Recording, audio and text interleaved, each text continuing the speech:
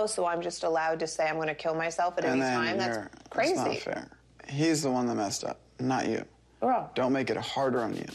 Khloe Kardashian reveals Tristan Thompson expressed suicidal thoughts after the cheating scandal with Kylie's BFF, Jordyn Woods, came to light. The fact that Khloe is sitting here heartbroken, but still worrying about Tristan's feelings and the possibilities of him being upset or possibly hurting himself. I mean, it just goes to show that Khloe is an unbelievable person. On part 1 of the 2-part season finale of Keeping Up with the Kardashians, Khloe says her ex was texting her apologies, saying he felt so bad about what he did that he may hurt himself. He's okay. So I get to the house and his door's locked. I start banging on the door. I'm like, open the door. He's like, I'm good. I'm like, yo, so why is Khloe saying that you're trying to, like, kill yourself?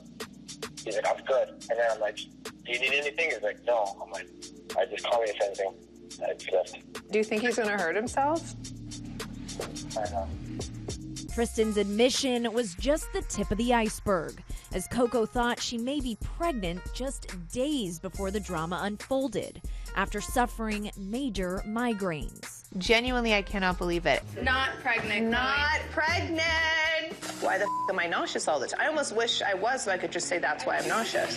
I think that if she was just to, settle down and not have all these stressful situations coming at her one after another, she probably wouldn't have these migraines. The episode showed the whole family reacting to the makeout that allegedly went down at an Airbnb during the NBA All-Star Weekend in Los Angeles. So Jordyn said that they did make out. Wow. Like, I'm just honest, I don't know. I'm literally, shaking. Kylie, she provides for her whole family off of what you have given her. If she would do this to one of us, she would do the same thing to Kylie. We also learned what Jordyn allegedly told Khloe after it all went down. So Jordyn called me and said, I was your watchdog last night, and she was there to protect me and keep an eye out. That's why she stayed as late as she did. But Jordyn, never once has Jordyn said, I'm sorry. I'm sorry. Jordyn anticipated how the episode would play out when she spoke with ET last week. What did you think when you saw that? Everyone has their truth in their story, and so you just go with it. Everyone has the right to speak their truth.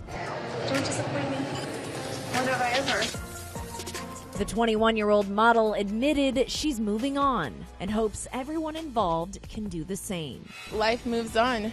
Money doesn't stop, world doesn't stop, and hopefully everyone is just, going forward.